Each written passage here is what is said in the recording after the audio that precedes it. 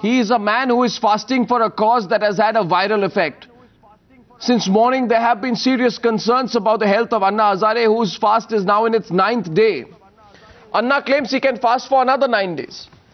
But if there has been consensus on one thing today, it is Anna's health, which will play a crucial role in deciding the course of this massive agitation.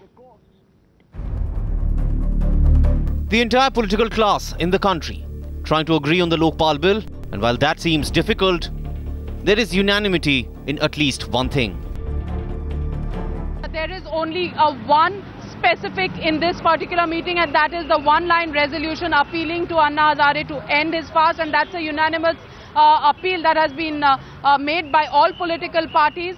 Anna Hazare जी का जीवन बहुत अमूल्य है, इसलिए उनका अनशन तुरंत खुलवाया जाए. There was a statement that was given at the end of the meeting where we appealed to Anna Hazare to withdraw his fast.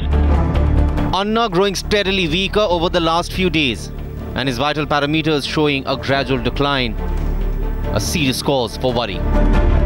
जो डेंजर जोन से बाहर निकालने के लिए हम इंट्रावीनस दे दें, तो पहले तो वो मान गए थे, जैसे मैंने कल बोला भी, पहले तो मान गए कि करना चाहिए, फिर वो कहने लगे कि मेरी आत्मा नहीं मानती, तो उन्होंने वो भी मना कर दिया. Anna Hazare, refusing any medication, has assured his followers.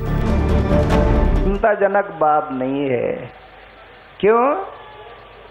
9 दिन हो गया मेरा अनशन चल रहा है. ये सब आपसे मुझे ऊर्जा मिल रही है. इंसान का जवानी शरीर पर नहीं, शरीर पर जवानी नहीं होती, मन पर जवानी होती है, मन.